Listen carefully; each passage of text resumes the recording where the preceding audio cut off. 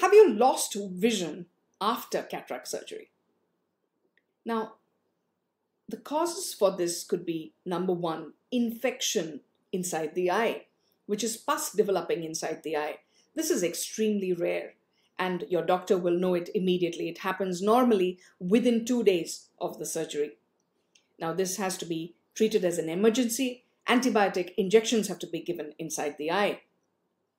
However, if your vision loss is kind of slow, you feel that in 3 months' time, your vision has gradually deteriorated after the cataract surgery. It was good before, and now it has gotten worse. It is possible that you have slowly developed something called cystoid macular edema in the retina. This is a small swelling in the center of the retina. It is treatable with a single injection, one injection, and this edema goes and your vision is restored.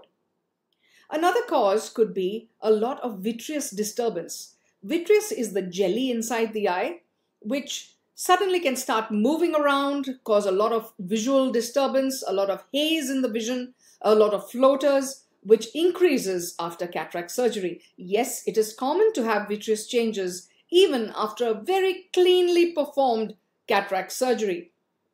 If this happens, again, your retina needs to be checked for any breaks in the retina. What also can happen is the jelly inside the eye can suddenly shrink away from the retina, tearing it. This is one of the rare possibilities after a cataract surgery.